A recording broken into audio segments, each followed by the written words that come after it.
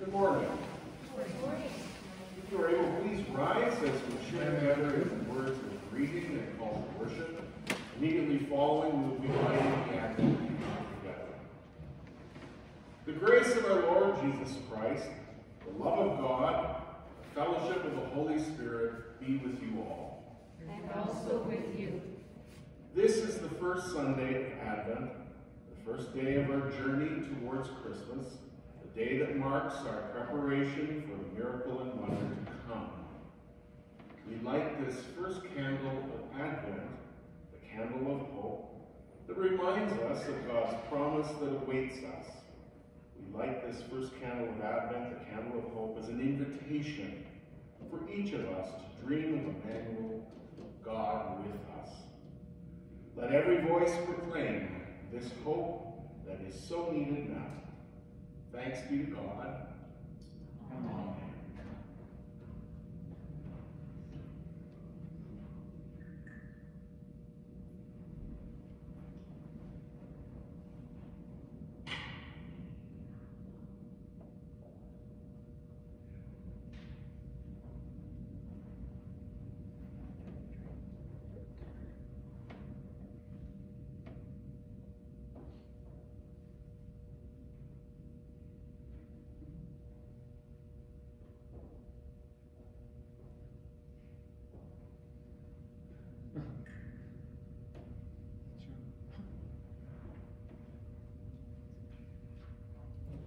Please be seated. And you're invited to hum along as Haley sings the first verse of Canterbury.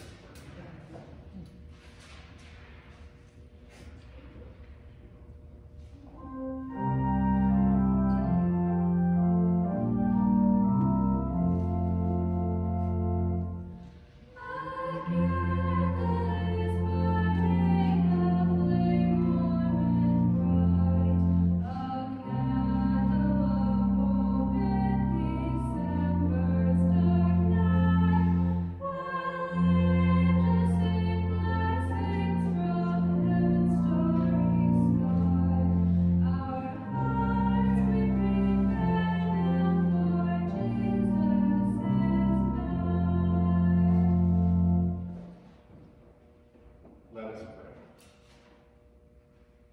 Almighty God, as we begin this season of Advent, remind us again that in the midst of our darkness, you are bringing us hope and peace that calms our anxious spirits and our hectic lives.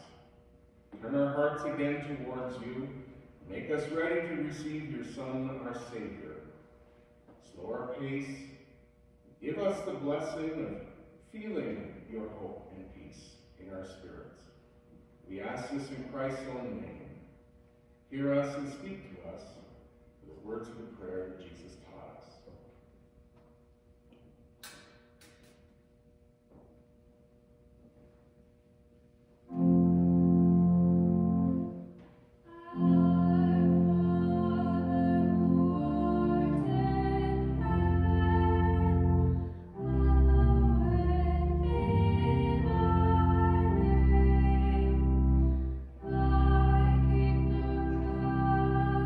Amen.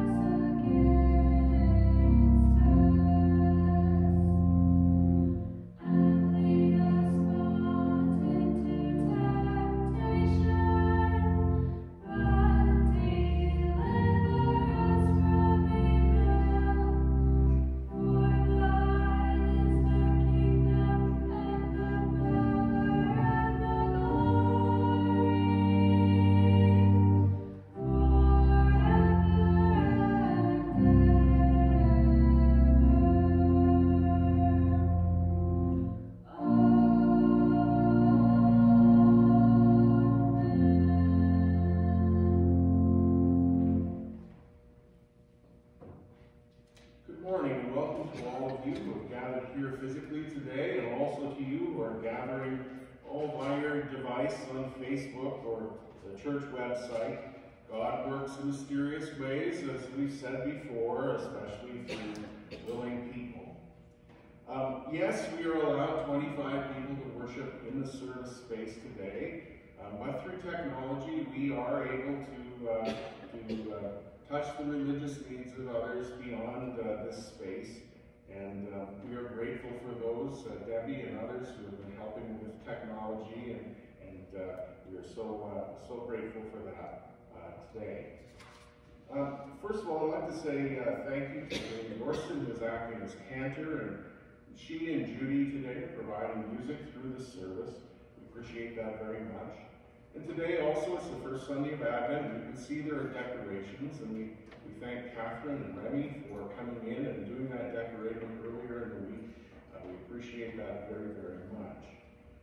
There are other things that are going on. I've got quite a few things to mention. We continue to collect non-perishable goods for the local food bank, but I'll mention some of that in a few moments. First, two happy announcements, and I will make those. Elaine Hiscock passed away on November the 10th, and so continue to keep her family in your thoughts and in your prayers. A graveside service will take place in the spring of 2021 because of COVID restrictions and also as per her wishes. Also, unfortunately, in the late part of this week on Thursday, Mr. Evan Harvey passed away. Please keep Ed's children and extended family, grandchildren, and Elizabeth in your thoughts and prayers. We'll hear more about what their desires are, but it's most likely that they will want to have some kind of service celebrating his life once we're able to do that properly after the COVID things pass. Some of the other things that are going on. You heard last week about White Gift. This is also a day on which you are invited to bring things for White Gift. Donations of food and money only. Toys are not being collected this year because of the COVID situation. It's very difficult for them to manage all of those kinds of things, so money and food are what are needed. Family Christmas baskets also. We've taken on an extra family this year to provide a basket to. Certainly the CAC Food Bank is struggling at this time, so anything that you can bring in is certainly welcome. But those baskets, there are items that are listed on the outsides of them, things that you could bring in that are practical donations, and please take a slip if you haven't already. You can put them in the brightly colored boxes at the back. CAC Food Bank, they also need help, so if you have other things that you would like to give towards that, there are baskets as you come into the church, and place those items there. One of the things that is continuing this year, we won't be having the mailbox and so on. It's paper goods and touching paper with hands and so on, but we are going to have a remembering tree. It will go up on the 10th of December. And Wayne has forms that you can fill out with him, or you can send an email to me directly to the office, and we'll make sure that your family member is remembered. Recall that a blue light is for someone who has passed away, and a white light is for somebody who's going to be away and you're going to miss them. So remember that those options for the remembering tree are there also. There is no charge for that. It's something that we just do as a church family. A few other things. The White Gift deadline for CAC and so on is extended to December the 6th. So if you forgot something today, that's okay. You have till the 6th to do something with it. And the pink envelope for White Gift that is for mission and service will be collected on December the 20th later in the month. So you'll get a reminder about that one later on.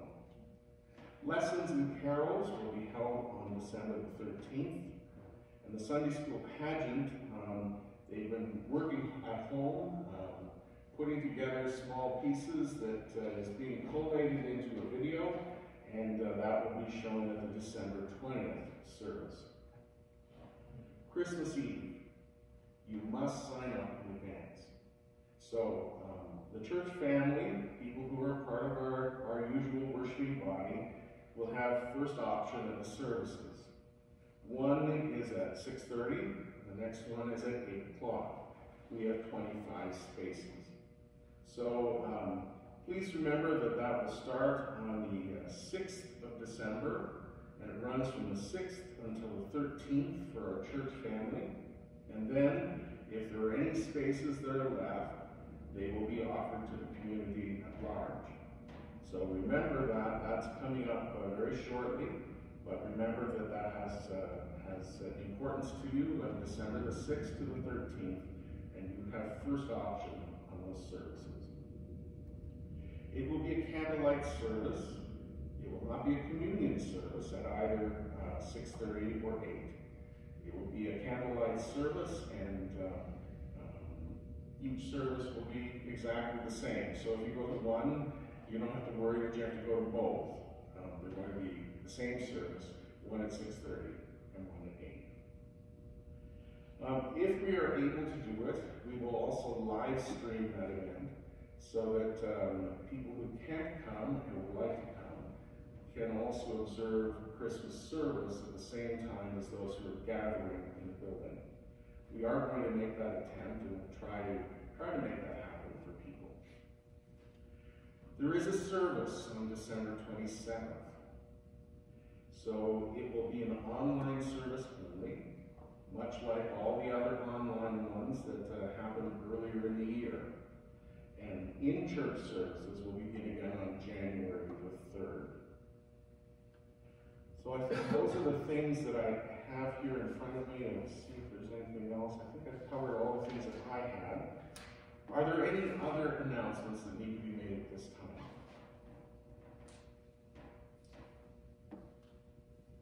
No one is jumping up and down. And so,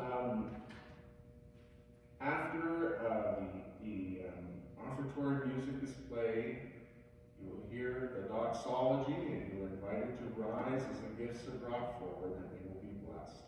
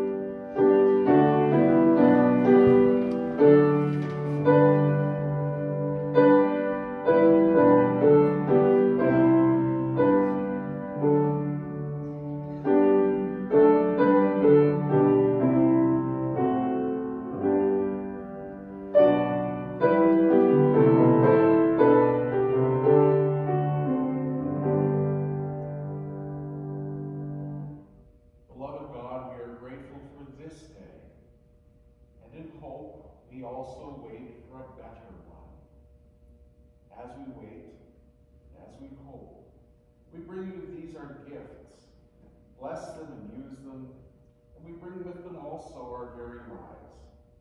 Bless those lives and use us in whatever way you can as you take these gifts. Remind us of those things. Bless these gifts that given in Christ's name this day. Amen.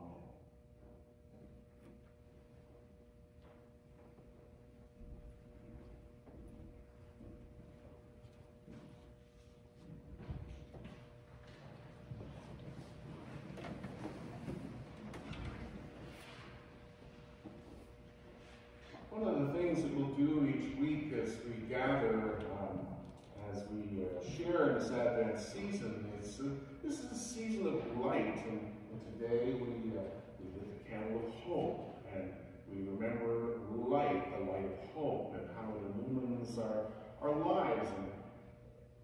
And as I think about that, each week we'll have a different light to remind us of the light that we experience, and so there we go.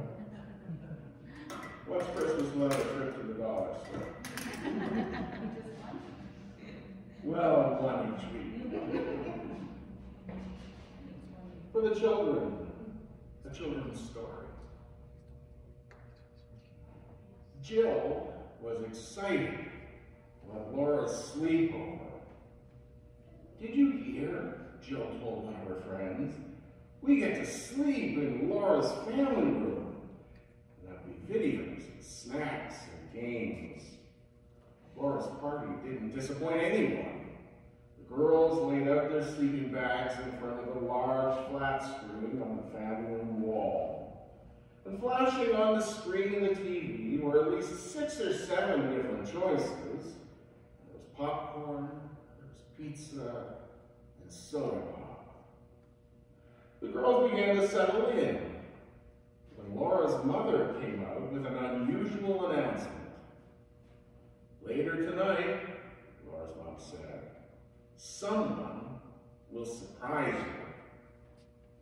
When the girls pressed Laura's mom what the surprise was, she simply said, well, you'll have to stay up and find out. Between the movies and the games and the snacks, the girls guessed together what the surprise might actually be. The later it got, the more excited the girls got. But one by one, they began to get tired and fall asleep. Even Laura. But Jill was still wide awake. She wanted to know who or what was coming. Jill could see the clock said 2:30 a.m. She was watching a movie when a shadow fell across the darkened room. Startled, she returned and she saw that her mother was standing there.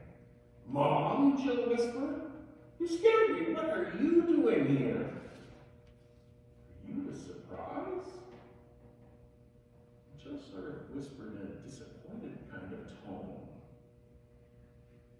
No, her mom whispered back. This is. And Jill's dad brought in a huge package. By this time, the lights began to go on, and many of the girls awoke to all of the commotion that was happening. As Jill began to open the surprise, she realized it was a dollhouse, one that she wanted for the whole past year. Even before she finished opening, she ran over to her mom and her dad to give them hugs. Thank you, Jill said to her parents. I love you both. Jill stayed up to wait, to be on the lookout for something different. She anticipated a surprise. Something was coming. Jesus told his followers to anticipate something that was coming. It was something different than a dollhouse, though. They waited for Jesus to come again. But they didn't know how or when that would happen.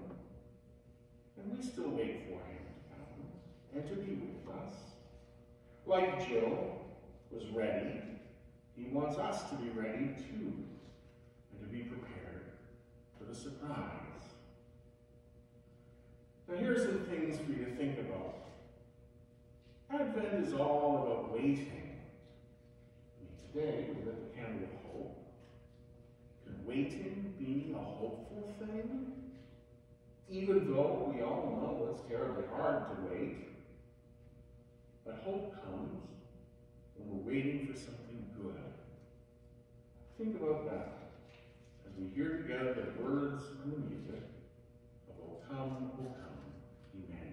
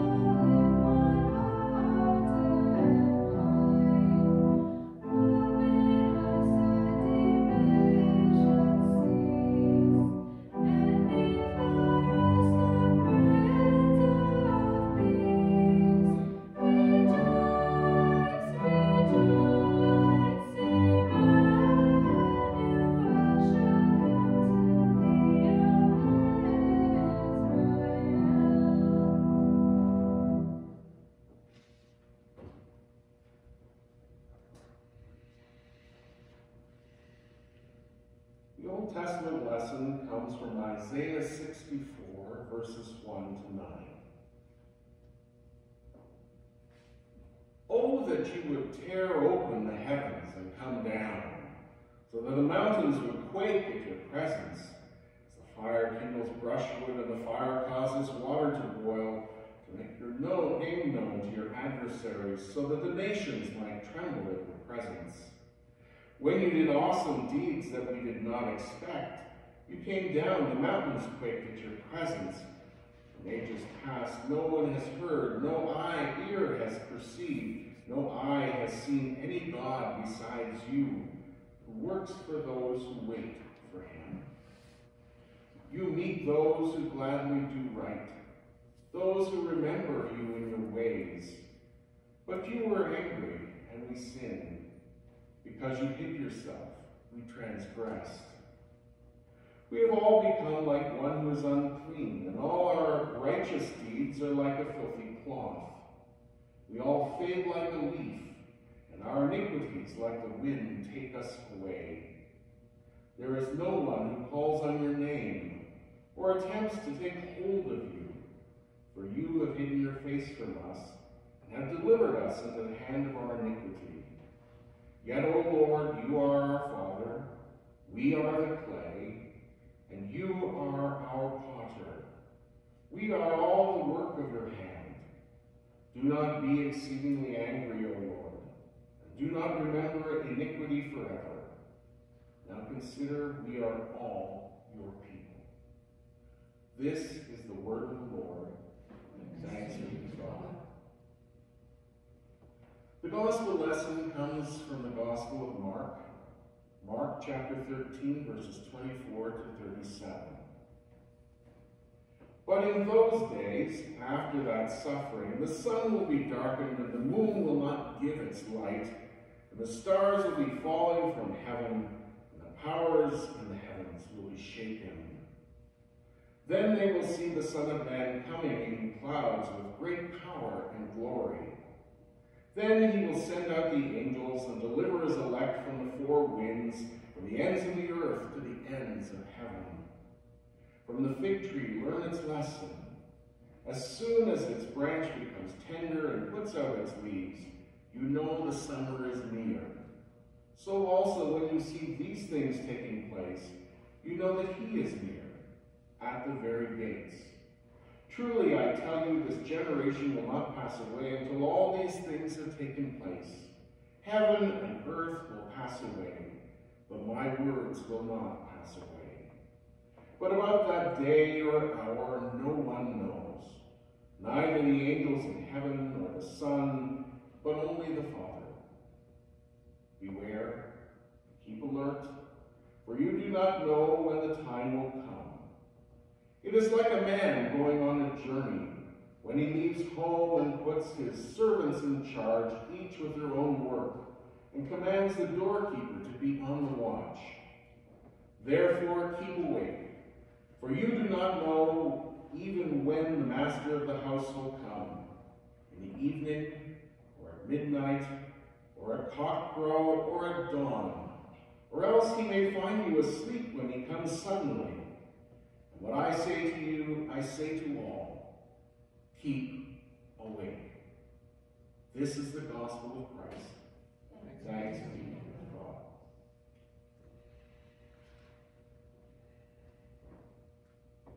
As the son of an artist, a visual artist, a painter, we grew up with an awful lot of art around our home. And I remember very fondly a book that was in our family room with Norman Rockwell paintings in it. There's one picture of a boy on a stool beside a cop in a soda shop, running away from home, his satchel beside him told the story. Or another of the artist looking in a mirror, painting his own portrait. Or another one of young love, a boy and a girl on a bench looking away into the sun and a little puppy dog behind them wagging its tail. Or the tattoo artist at work. Or a little boy dropping his drawers in the doctor's office, waiting for his inoculation. Norman Rockwell was an illustrator who produced covers for the Saturday Evening Post. He drew those week by week and so on for that magazine. And each picture told a story, a powerful, gentle story. Another person that was talking about this artist said that Norman Rockwell is one of those dangerous artists of the past century. He said, that might sound absurd, but Rockwell's overly cheerful, even sentimental style led many people to dismiss him as a serious artist, and indeed referred to him as just an illustrator instead. And he suggested that even though he enjoys Rockwell's endearing style and portrait of what feels like a bygone era, it is precisely Rockwell's sentimentality that poses certain hazards, particularly when it's viewed not as sentimental, but as the ideal. Think about it this way. How many of us look at Rockwell's famous painting of a family gathered around a holiday table, or a family praying over dinner in a restaurant? And then we start to wonder why our family experiences don't quite measure up. No one is arguing in this picture. There's no debate over politics. There's nobody sulking because a favorite dish has been omitted, or because there are no gluten-free options at Grandma's table. Instead, it's familiar bliss, perfection. And it's little wonder that our experiences just don't measure up. Rockwell, of course, isn't the issue. Culprit is our tendency to seek out ideals. The ideal job, the ideal relationship, ideal children, ideal homes, ideal holidays, and more. Now, our longing for ideals is rooted in the desire to improve, to measure up to something, to be prepared to see potential, a vision for how something could be better. But this admirable and no doubt evolutionarily productive trait can easily turn aspiration into envy, and devolve from determination to improve to grasping for an ideal that, no matter how unrealistic it is, undermines the reality with which we have been blessed. And that, I think, is the greatest danger of idealized pictures, whether painted by Norman Rockwell or created by advertisers, or somehow concocted in our own imaginations. They lead us to see what we actually have and who we are as being insufficient and unworthy and unimportant. And all of this comes to mind as we look at Mark's little apocalypse, the gospel passage for today.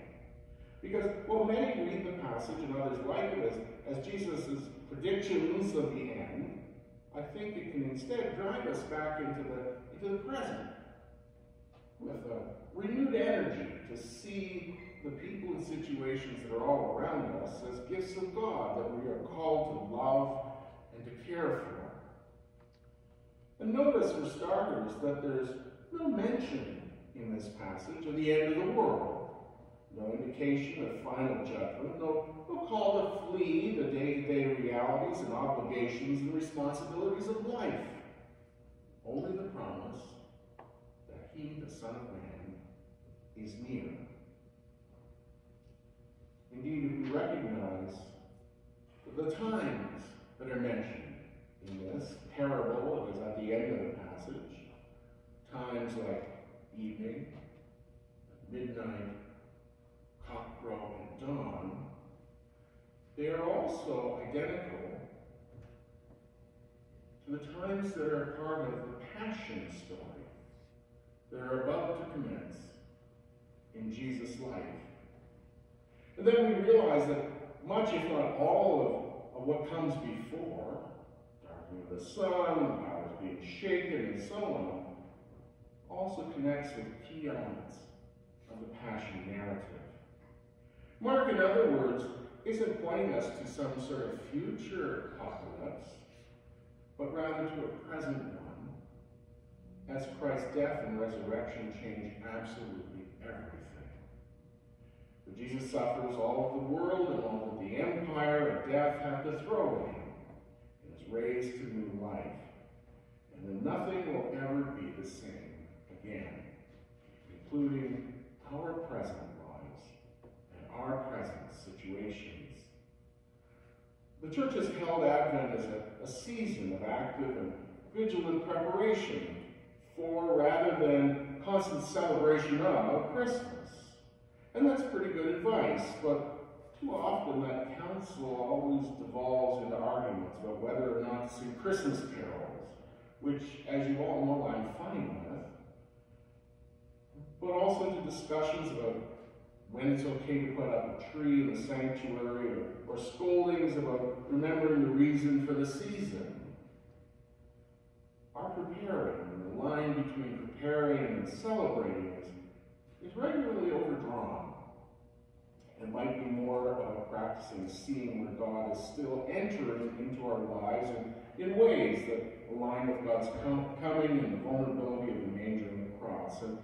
And key to that would be to recognize that God comes to us as we are, not as the people we're trying to be, or promised to be, or very badly want to be, but the people that we are, the families that we are, the congregations that we are, the communities that we are, the country and world that we are. You see, it's not so much about our ideals. It's room for improvement in all those areas? Of course there is.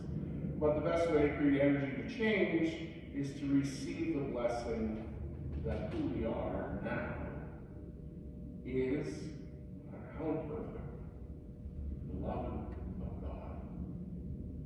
Perhaps more than any of the other Gospels, Mark offers a distinctly apocalyptic view of not only Jesus and the Christian life, not, mind you, apocalyptic in the sense of the end of the world, but rather in the sense of pulling back the curtain of false hopes and realities in order to reveal God's commitment to enter into and redeem our lives and the world just as they are, which may offer us the opportunity to be invited and to look around at those who are near us in church or in our families or in our schools or where we work or where we volunteer with new eyes. Eyes that see in the people around us gifts of God, who, well, they are imperfect, as we all are nevertheless meant to be loved and treasured, just as God loves and treasures all of us. We might also recognize that we will all be likely to be tempted at different points in this season to take various idealized portraits of our family or of our church or Christmas morning or services as the standard by which to judge our actual families and congregations and Christmas celebrations. But you know, that won't work out very well this year. That's going to be very hard. COVID virus isn't going to cooperate with our idealized pictures of Christmas. It's going to be pretty hard to compare what you wish for with what is and what is possible.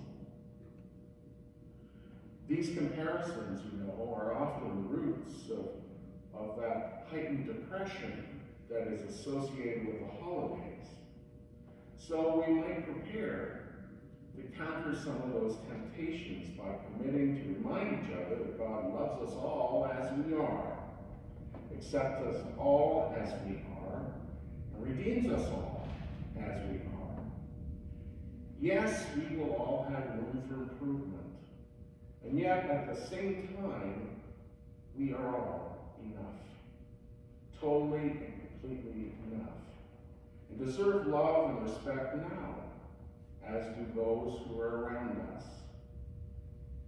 Advent. Coming. Jesus coming. We begin the church year by looking ahead to the promise of Jesus' second coming, but Mark helps us to recognize that Jesus comes into our lives in many and varied ways. About that day and hour no one knows, he says, each of which corresponds to the first coming and the vulnerability of the manger and the cross, and an Advent that continues to reveal the many false ideals that we bought into, and to simultaneously affirm and accept the people and communities that we are, even while becoming us as we move forward in faith to become the people of God that God has called us to be. Rather than direct our attention too far ahead, rather to the end of time or just to the 25th of December, perhaps we can offer an Advent that directs our gaze to this moment now. Imperfect, beloved, fragile, important, flawed, yet beautiful. The very time and moment in which God chooses to meet and love and redeem us all. Here, now. Amen.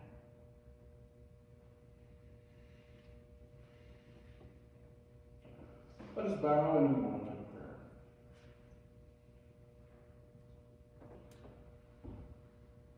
Merciful and patient God, we must try your patience sometimes. We rush through the seasons of life as though we have this mighty schedule to keep. We plot out our days, minute by minute, crowding each moment with tasks and stresses and pressures. We begin to notice the growing darkness, and anxiety that is in our lives. We proclaim boldly each year that we will not let ourselves get so caught up in the pressures and demands, and yet here we are, back in that same old trap of not enough time, not enough energy, not enough happening. And the very plans we weave become bonds that imprison us. Help us to bind ourselves to you, loving God. Help us to truly slow down and reflect on many ways in which you bless us. Help us to drink deeply of your peace and hope. Remind us again of the most precious gift, loving connection with you. And may we cherish the people and the peaceful and hopeful moments that you offer to us day by day. We lift before you our joys and our concerns. Lift our spirits, that we might remember that you are always with us, offering your healing touch and compassionate care. As we bow together in prayer, we remember those who are bereaved, who have experienced death in these past weeks. Seems like there's someone on television who's always experiencing this with the virus. And then we also have folk in our own lives through the progression of life. We're saying goodbye to their families and friends, and the friends and family are saying goodbye too. Help us to treat each other gently in those moments, to recognize the limits that everyone has.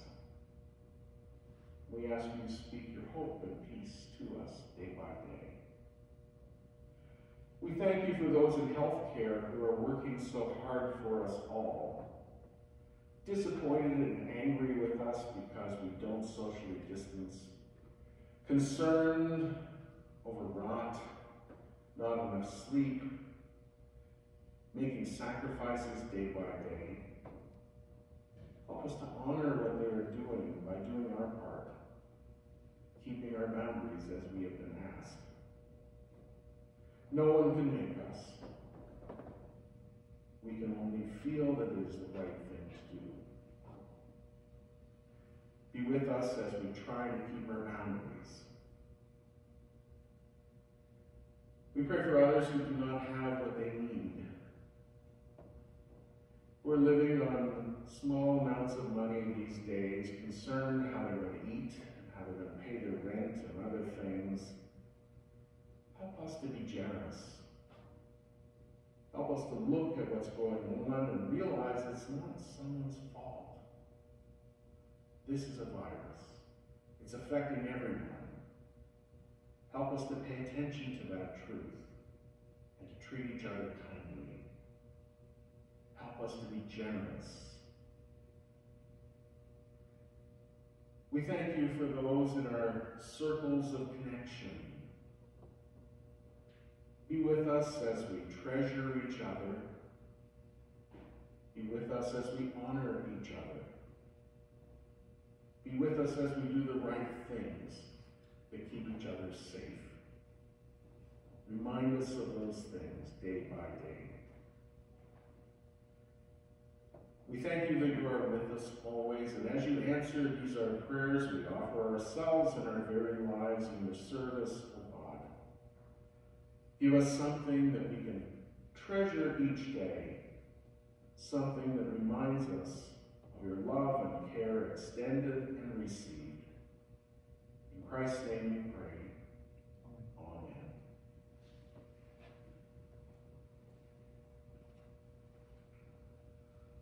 Please allow the words that will come, all you faithful, to speak to your hearts and souls and minds this day.